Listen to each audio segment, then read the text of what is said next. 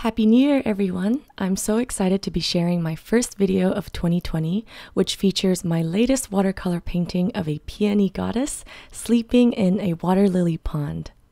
I'll be using this awesome set from GenCrafts, which includes a watercolor palette, paper pad, and refillable water blending brushes. The paper pad is a bonus that's included for free in the set, and it contains 15 sheets of textured paper measuring 5.1 by 9.4 inches. The watercolor palette contains 48 vibrant, premium solid watercolors, and each pan contains quite a good amount of watercolors, so it will definitely last you a while. It also includes 2 refillable water blending brushes, which I'll talk more about in a bit, a sponge to help with making textures, and the palette lid also serves as a roomy place for mixing your colors. Okay, now let's chat about these special brushes. They're similar to a traditional watercolor brush, but they have a hollow stem that you can fill with water. This helps keep the brush consistently damp, and you can control the wetness of your brush tip by applying pressure to the stem, which will cause more water to squeeze out and moisten the brush tip. This feature helps streamline the painting process by giving you more instant control over the wetness of your brush, but you can also use these brushes the traditional way by wetting them in a jar of water and then wiping them off on a paper towel. Whenever I get a new set of watercolors, I like to start off by making a swatch of every color. I found that the colors always end up looking a little different on paper than they do on the packaging or in the actual pans, especially when you dilute the colors to make a semi-transparent wash. So, in order to avoid being surprised during the actual painting process, I like to make a swatch first, and then use that swatch as a reference when choosing colors for my painting. If you'd like to try out these awesome supplies, GenCrafts is offering a 15% discount for all my subscribers. You can find the link in the video description. Okay, moving on to the painting process. The concept for this piece was from one of my older drawings from 2017 titled Sleeping Peony, and I wanted to breathe some new life into it by adding color as well as some more details. I started off this painting by sketching out an underdrawing with a red erasable colored pencil. I prefer to use colored pencils over regular graphite pencils because it's inevitable for me that the watercolor will end up mixing with some of my pencil marks, as I'm still quite new to this medium and I haven't figured out a way to work around that yet. So, if the water is going to mix with the pencil anyway, I might as well leverage that to my advantage and use a pencil color that will help my painting rather than detract from it. And since I want the mood for the piece to be feminine and romantic, I thought red would be the perfect foundation for it. Using graphite would have resulted in a muddy gray mess for me. Since paper has a limit to how much wear and tear it can tolerate, I always recommend using light pressure first to sketch out the underdrawing so that it can be easy to erase if you make mistakes.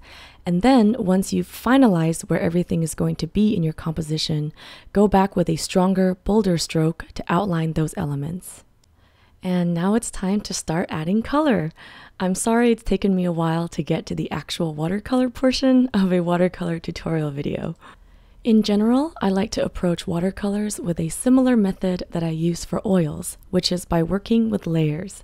I like to start off by establishing a color blocking layer just to fill up the surface area of the paper and get an initial first look at how all the different colors play together. Through my somewhat limited practice, I also discovered that a drier brush will yield a more concentrated opaque color, and a wetter brush will result in very diluted and faded washes.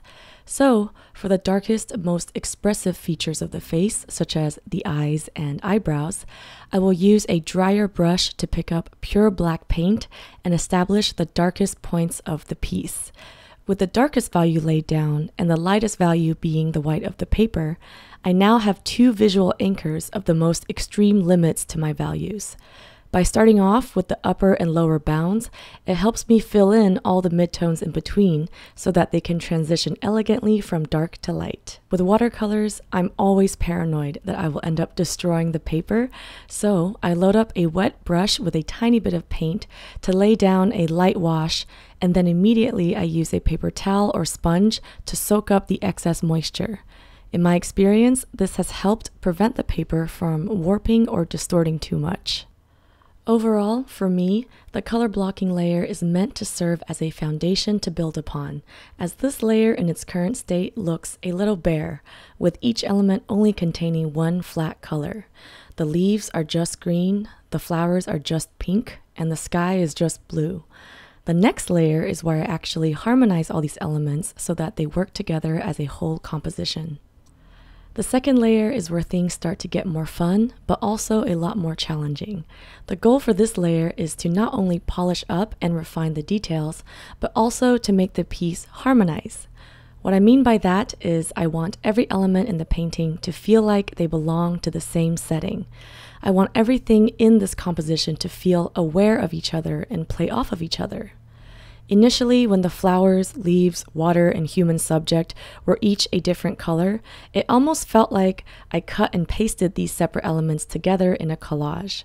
Instead, I am now starting to introduce some traces of one section to the other sections.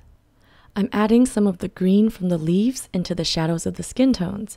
I'm incorporating some of the pinks of the flowers into the leaves. I'm adding some of the blues in the sky and water into the highlights of the face and the flower petals. Basically, I want it to seem like the light is bouncing off of one object and it's being reflected in the rest of the adjacent objects. This will make the piece feel more cohesive and also just more interesting. For example, if you only use shades of green to paint a leaf and only stick to shades of red to paint a flower, the end result is something that looks very flat and manufactured. Mixing up different colors and sprinkling them around the entire painting actually helps convey an illusion of realism. The third and final layer is where I put down the finishing touches. I discovered that if you use a mostly dry brush, you can pick up the white watercolor paint and use it to layer on some highlights, almost the same way that you can use gouache or acrylic or oils to paint lights on top of darks. Though obviously with watercolors, the coverage is a lot more limited, so I would only recommend it for little highlights and finishing touches, not for actually layering the light colors on top of darker colors to build the bulk of your painting, as watercolor is not the best medium for that. But through this piece, I did discover that there is a way to layer with watercolors. It's just a little different from layering with oils. With oils, you can cover up some of the layer underneath with new paint, but with watercolors, it's more about tweaking or adding to the layer underneath. There's less room to erase once the paint has dried, so each brushstroke must be done with care and intent. I also learned that besides the first color blocking layer, you really shouldn't wet your brush too much.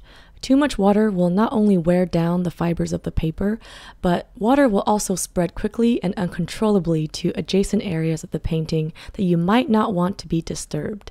So for most of the detail work, my brush was about the same dampness level as your hair after you've showered and wrapped it up in a towel for 20 minutes. This helps you have more control over your line work and also retains the opaqueness and saturation of your paint.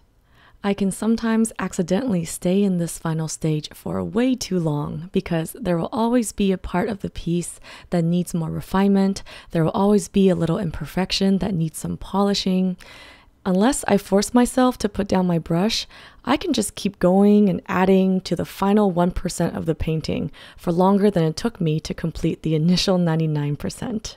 But as for this painting, we are finally coming to the conclusion. Thank you all so much for watching, and I hope this tutorial was somewhat helpful. If you'd like to see a more comprehensive 30-minute version of this tutorial, I have that posted on my Patreon, along with hundreds of hours of exclusive tutorials and rewards at patreon.com/happydartist. I have both the original painting and print listed in my shop, and for the first 10 orders, I'm including a free mini print of the Sleeping Peony drawing as well.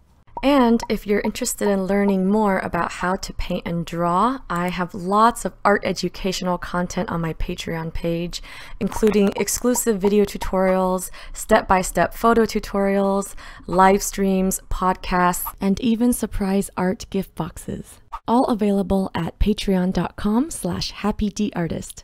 I'd love to have you join my Patreon family. Also, if you want to check out more artworks, works in progress, and just random daily artist adventures, feel free to check out my Instagram, and you can follow me at the handle @HappyDArtist. Thanks for watching, and I'll see you in the next one. Bye!